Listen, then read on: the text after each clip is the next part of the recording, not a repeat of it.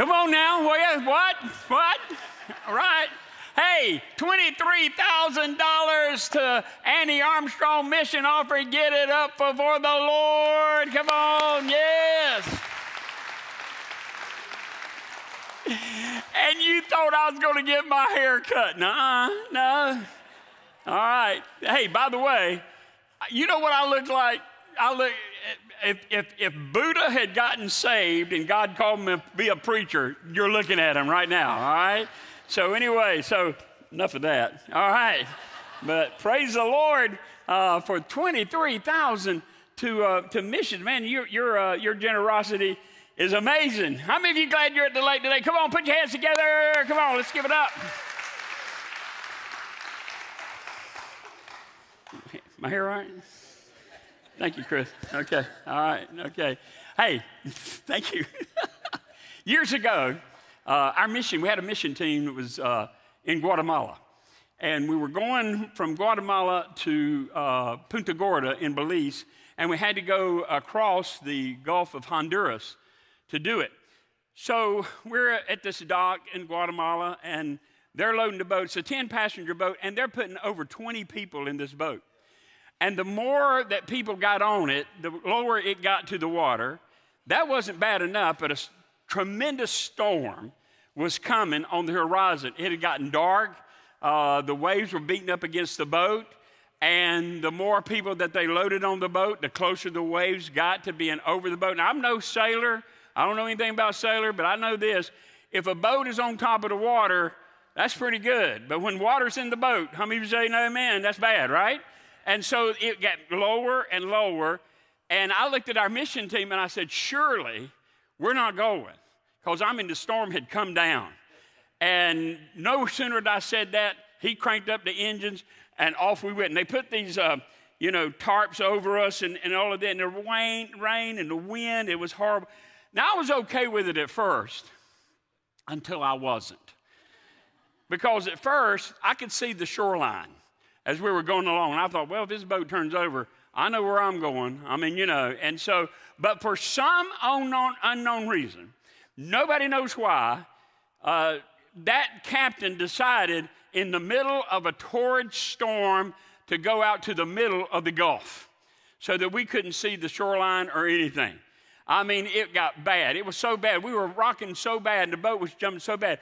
A concrete bench came apart and almost broke one of our deacons' legs. The boat was coming apart, and the rain and the wind and the waves were still coming on. I had a Guatemalan family sitting beside me with a little girl, and she was scared, all of us, but she was scared to death. And I wanted to tell her, hey, sweetheart, it'll be okay. It'll be okay. Well, I didn't tell her that for two reasons. Number one, I couldn't speak the language. And number two, I was scared to death. You know what I'm saying? This is it. This is it. Write home, tell everybody. But at least I got killed on a mission trip. That's pretty good.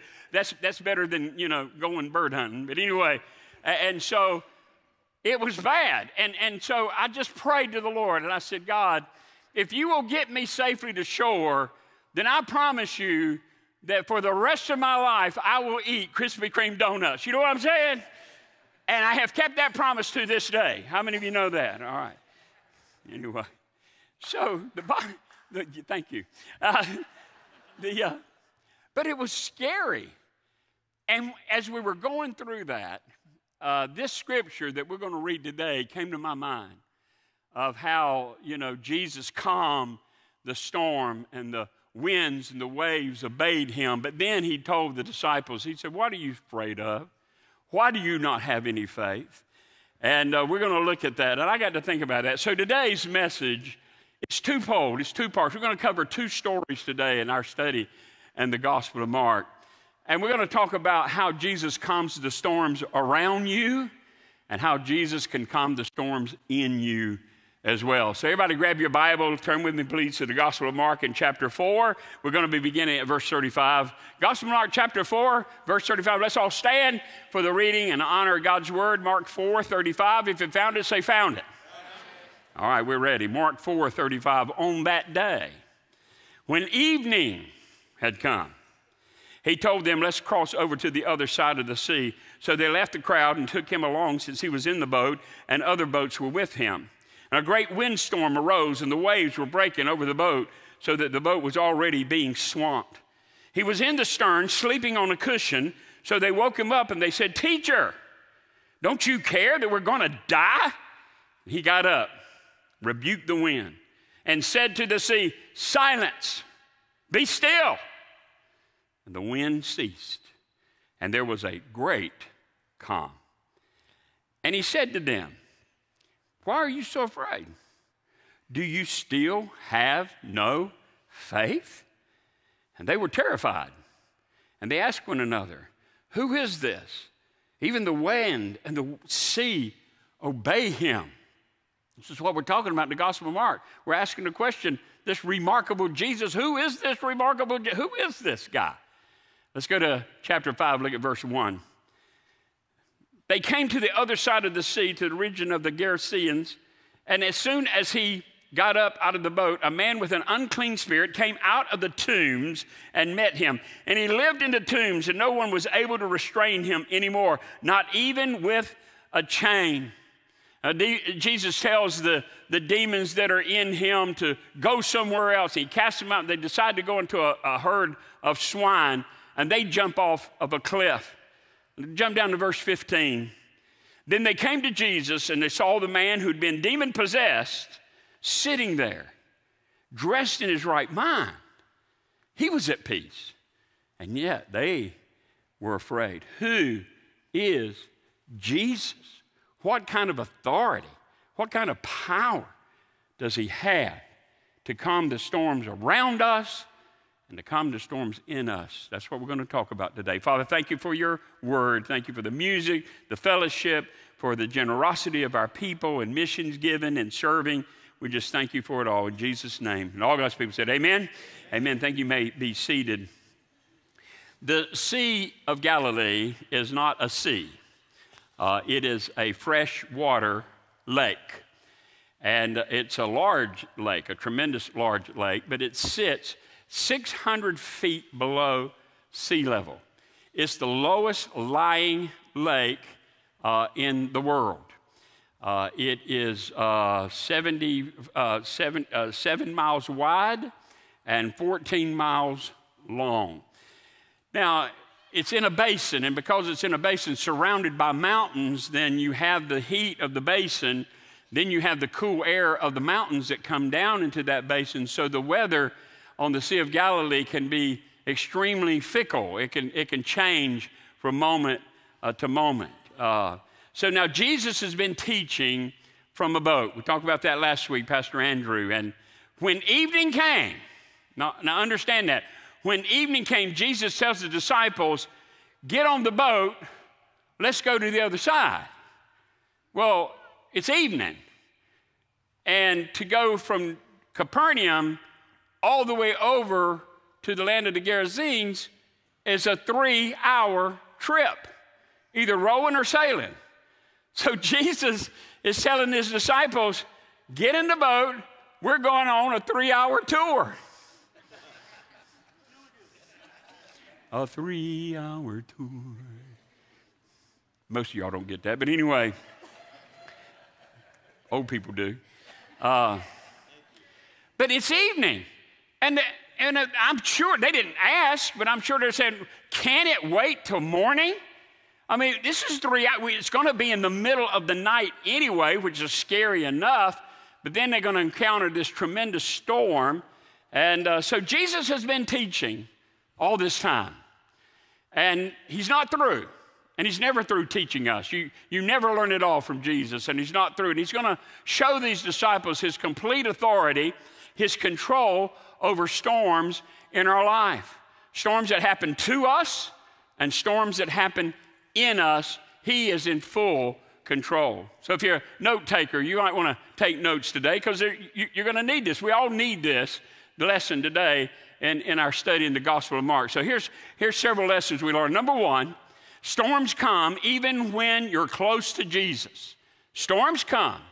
No matter how close you are to Jesus, no matter what proximity Jesus is to you, storms are going to come. It doesn't matter how much you pray. Doesn't matter how much you go to church. It doesn't matter how much you give.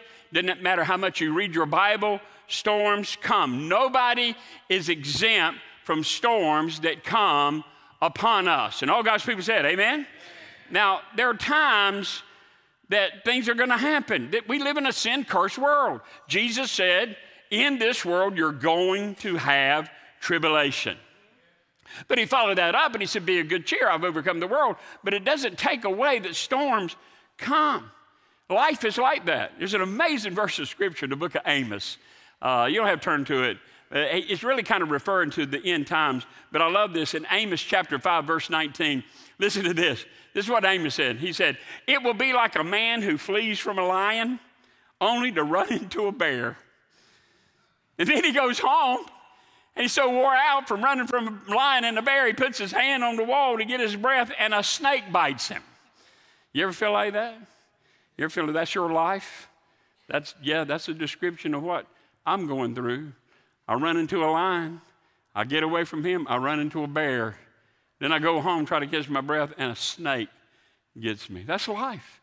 And we get that way sometimes. We feel that way sometimes. But remember, storms come, but come on. Anybody glad that when storm comes, Jesus doesn't jump out of the boat? When storm comes, he's in the boat with you. And all God's people say, it's an amazing thing. Here's lesson number 2. Jesus permits storms to test us. Let me say that again. Jesus permits storms. You get a storm in your life. It's not haphazard. He permits storms to test us. I don't know if you've seen this commercial or not. You probably have. There's a commercial about a guy that goes around in an RV and he asks people on the street, how's your heart? You all seen that? It's a commercial for a cardio-mobile EKG device that fits in your wallet. You can take it out and you put your fingers on it and it reads your EKG. So he goes around saying, how's your heart? Now he's talking about the physical heart. How's your heart? And people say, well, I think it's okay. I'm not sure. Well, Jesus this morning would ask every single one of us this morning, how's your heart? How's your heart? How's your spiritual heart? How's your walk with Jesus? And probably most of us here to say, well, it's okay. I mean, I think we all would agree that, it's not what it should be, but I want to get better. I want to do better. I want to get closer. I want to know more. I think most of us could say that. But Jesus would ask us, how's your spiritual heart? And it would be easy for us to say, well, it's okay. Then Jesus would say, well, how do you know? How do you know where your heart is? How do you know how your heart's doing? How do you know? Well, the bottom line is, folks, you can't know unless at times, not every time, but at times your heart is tested. Jesus has to test our heart to find out. We go along in life, we think we're doing good, we think we're doing fine. Jesus said, okay, let's just see. Let me see how you react when a storm hits you. Let me see how you react when I rock your world, when I rock your boat. Let's see how you react. Are you going to react in fear? Or are you going to react in faith? How are you going to react? It has to be tested. And we never get through that. So how's your heart? It has to be tested. You really can't know. Now, Jesus in chapter 4 is teaching the disciples about the different kind of souls. Pastor Andrew talked about that last week. And it's really about the heart, the souls of the heart of people and how they receive the Word of God or reject the Word of God and all that. Well, Jesus is the ultimate teacher, and just like the ultimate teacher, he's taught the class. Now he gives the test. He gives the test. That's what it does. And I'm going to tell you, they failed the test. But they're not the only ones. I'm going to be honest with you. When it comes to the test of am I going to react in fear or I'm going to react in faith, when the storm and the winds and the waves coming on my life or my family's life, how do I react? And I'll be honest with you, there are times, not every time, but too many times I fail the test. And I would imagine I got some kinfolk here today in this auditorium. You probably do the same thing.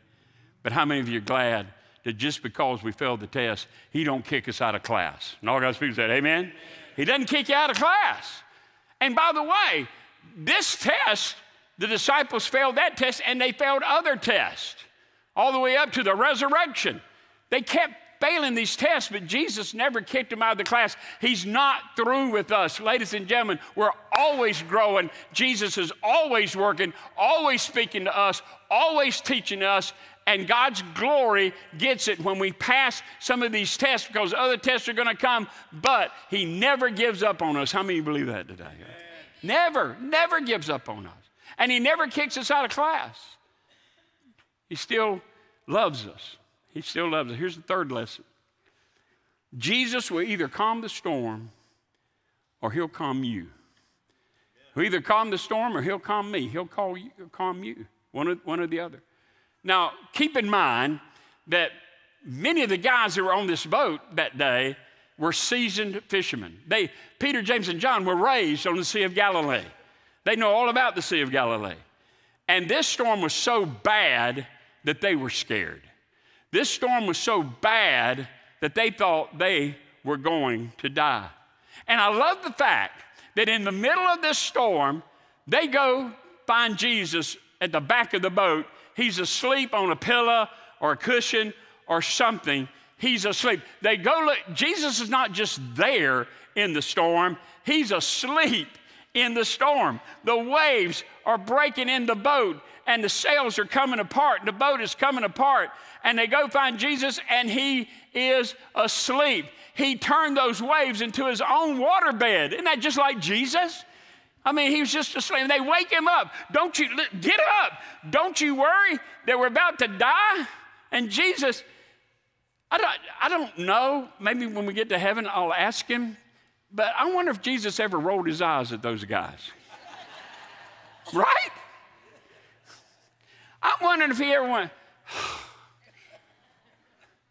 you know, like your teenagers do. I'm wondering if he just, guys, peace, be still. Now, I don't know how he did. I don't know the volume. It was really windy. It was really noisy, because as a matter of fact, the be still, the Greek word there means to mute, be muted. And I don't know, maybe he said, peace, be still, like Charlton Heston on a movie. I don't know. Or maybe he didn't have to do that. Maybe he just said, peace, be still, waves, chill out, wind, quit it. But the bottom line is, I'm so glad that Jesus has got us. I'm so glad that no matter what we go through, if you know Jesus as your Savior, I'm so glad that no matter how bad the wind and the waves and the storm comes upon you, if you have Jesus in the boat of your life, that he's got you. We used to sing an old song, he's got the whole world in his hand. Does anybody believe that this morning? Say amen. He's got the whole world in his hands for you and for me. He's got this. Do you think for one moment Jesus is up in his heaven wringing his hands? You think for one moment the Father and the Son and the Holy Spirit are looking down on America and they're saying, how in the world did they get in such a mess? How in the world are they doing what they're doing? How in the world did right become wrong and wrong become right? Father, do you know how? Holy Spirit, do you know how? No, we don't know how. I don't know. I don't know how that happened. We missed that somewhere. No, 10,000 times no. He never wrings his hand. Ladies and gentlemen, no matter what's going on in this life, no matter what's going on in the world, no matter what's going on in your world, Jesus has us. He is in full, total, sovereign control. Somebody give the Lord a hand clap of praise for that truth, right?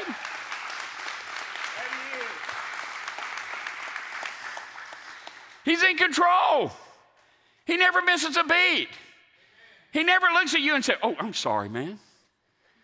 I didn't see that sickness coming. My bad. No. Listen, and you've heard me say this before. I hear people say, well, you know, God allows it. God allows it. Personally, I go beyond that. I think when things happen, God is orchestrating it. He's orchestrating it because He never misses a beat. He's got us. He's got you in his hand. He's not going to let you fall or falter. He's got you. So I love the fact that he was not just with them in the boat, he was asleep. Like this storm, it may be everything to you guys, but it's kind of helping me get a little bit of sleep. So understand that. The Titanic sank on April the 15th, 1912. 1,500 people lost their lives on the Titanic. It was billed as an unsinkable ship. And when you think about it, that's the only thing it did was sink. That's all it's known for. That's why it's famous. It sank. Well, there's only, we just read this morning about the only unsinkable ship that you've ever read about in all of human history, and it was that little boat that they were on because Jesus was on that boat. Amen? Unsinkable. He's not going to let you sink. He's got you. He didn't bring you this far. He didn't teach us to swim to let us drown. He's got us. It may not seem like it sometimes. We may say, Lord, don't you care that we're dying? Don't you care that I have this sickness, this illness? Don't you care that my husband and wife will see me? Don't you care that my kids are on drugs? Don't you care that I can't get a job? Jesus said, look, just trust me. I've got you. I'm not going to leave you. I'm not going to forsake you. I'm so glad there's never been a split in the Trinity, aren't you? There's still Father, Son, Holy Spirit. Jesus is still the same yesterday, today, and forever. Now, that's storms that happen to us. And to be honest with you, we can't do anything about those. They're greater than us. They're bigger than us. They come upon us. We didn't ask for it, but it happens. We live in a sin-sick world where storms happen. Storms come. And it comes on the guilty. It comes on the innocent. It comes on the close to Jesus. It doesn't matter. But let's talk a moment about storms that happen in us. Because now we're going to read about a man who had a tremendous storm within him. He was in turmoil. Look at Mark chapter 5. Look at verse 1. Now, obviously, these two sermons could be totally, completely different sermons. I get that. But look at Mark chapter 5. Look at verse 1. They came to the other side of the sea, to the region of the Gerasenes. As soon as he got out of the boat, a man with an unclean spirit came out of the tombs and met him. He lived in the tombs, and no one was able to restrain him anymore, not even with a chain. This is a different kind of storm. The disciples just experienced storms that happen around them. Now they're watching this man who has a storm within him, this possessed man, this demon-possessed man. Now I want everybody look up here for a moment. I did a deep dive into this, and I know I've got two really, really good Bible teachers that I preach in front of almost every Sunday. Makes me a little nervous. And if I mess up, they let me know it. But anyway, so I did a deep dive in this. The word demon possession in the original scripture is not there. It's never there. It's two words. That's a translation from biblical scholars, but the bottom line is demon possession as two words is not in the original language. The Greek word is daimonidzima, and it means demonized. It means to be demonized. And when you see demon possession in the Bible, it's always one Greek word, daimonidzima. And in other words, the Bible's teaching us that yes, this man was possessed, don't get me wrong. Satan had totally taken over his life, but the bottom line is it was his choice. It was his choice to be demonized. Somewhere down the line, he gave into the lies of Satan. Somewhere down the line, he got dabbled into the occult. Could you imagine all the pagan worship that went on in those days? And he's already in a land that's gotten so far from God, you can imagine. So this man had given in to the lies of the devil. This man had given in to the occult. This man had given in to pagan worship, but he didn't have to. Here's two great dangers when you talk about the devil and demon possession. Number one is not to believe in it. That's a big, big mistake. The devil is real. He's real. How many believe there's a real devil? Amen? I'm not talking about some big imagination. And around here, around this church, you're not going to get any vague references to Jesus, and you're not going to get any vague references to Satan. He's real. But here's the other problem we have that. We assign way too much power to him. Way too much power. He doesn't have all power. He tries to make you think he does. I hear people say, well, you know, preacher, I couldn't help it. The devil made me do it. Devil don't make you do nothing. Now, here's what I know the question you got. I can see it on your face. Well, Pastor, do you think a child of God, a true believer in Jesus, could be demon possessed? I'll make it simple for you. No. Everybody say no. No, it's absolutely impossible. You say, why is that? Because when I got saved, the Holy Spirit came into me and he sealed me unto the day of redemption. And two cannot walk together unless they agreed. You cannot have the Spirit of Jesus and the spirit of the devil living in you at the same time. And all God's people said. But that doesn't excuse us from spiritual warfare. We do battle with Satan every single day of our life. A Christian cannot be possessed by the devil, but you can be oppressed by the devil. Believe in his lies. Listen to so many voices in the wind. Dabbling in things you shouldn't be dabbling in. Listening to things you shouldn't be listening to. Doing things you shouldn't be doing. But he can't possess a believer. And even an unbeliever has the authority to keep him out, but they dabble in it. They give Satan too much permission in their life. But you're not a pawn. You're not a pawn in the game of life. You have a choice. It's not like we tend to think that the devil can come upon somebody and they don't have anything to do with it. No, that's just not true. The bottom line, he doesn't have that kind of power. My wife years ago, she bought a new dress. And she hardly ever buys a new dress. And it was an expensive dress. And we couldn't afford it. And so she brought it home. And she said, you like my dress? I said, yeah. I said, but we can't afford it. She said, I know, honey, but I just had to buy it. I said, well, honey, why didn't you do what the Bible says? When you were tempted to buy that dress that we can't afford, why didn't you tell Satan, Satan, get thee behind me? She said, honey, I did. And he said, it looks good from back here too. Oh, you know what I'm saying?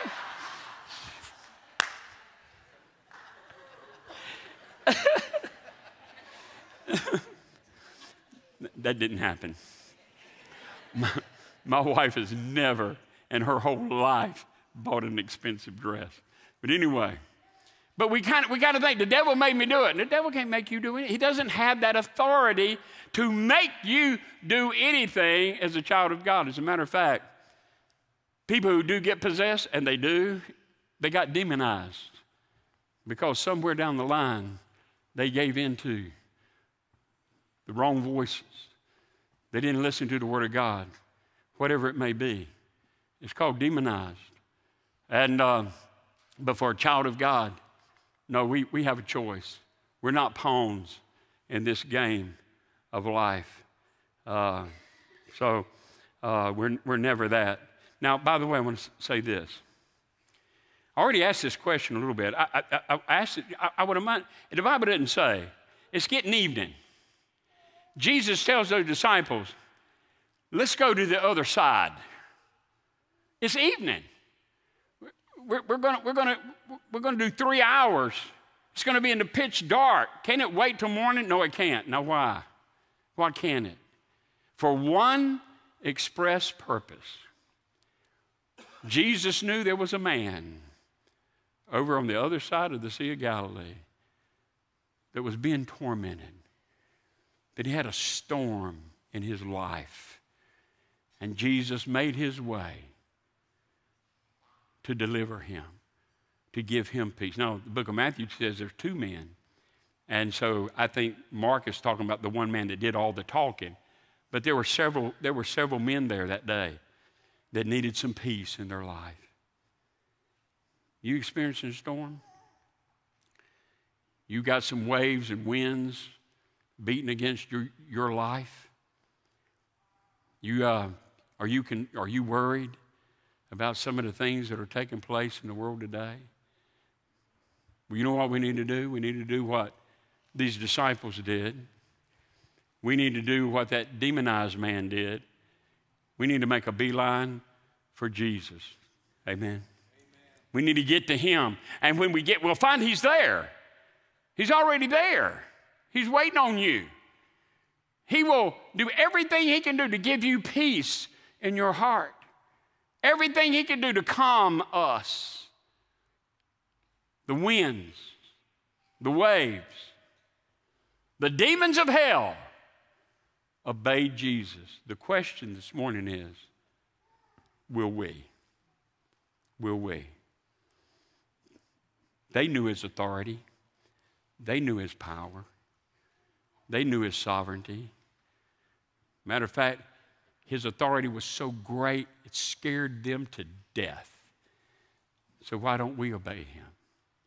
I'd like for you to bow your head, please, and every eye closed, and I'd like for you to stand, if you would. Everyone standing. Heads are still bowed, eyes are still closed.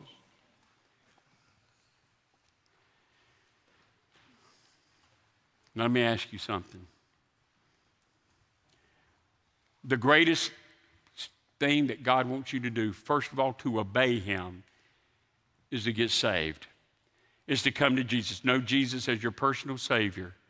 That's the first thing that God wants you to obey him with. And there may be somebody here today and you've just been churned about that. You've been questioning that. You're not quite sure about that. You hear people talking about it, but you really don't know what that means. And so there's something in your heart that's at unrest. And God wants you to settle that today. He wants to give you peace about where you're going to be when you die.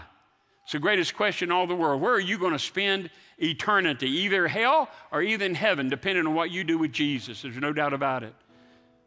So your heart is churned about that. Well, first of all, you're here today and you say, Pastor, I thank God that there was a day and a moment and a time in my life when I asked Jesus to forgive me of my sin, and he did. And I didn't have to jump through any hoops. I didn't have to sign any papers. I didn't have to take a class.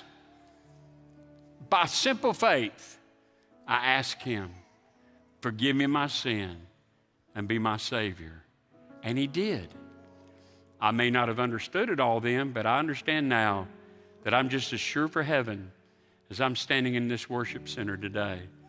All over the building, if you know that, all because of Jesus, not because of you, all because of Jesus. You know that. Raise your hand. Raise them up, hold them up, keep them up. I like to raise both hands because I'm doubly sure. Would you do that? All over the building. Amen. Amen.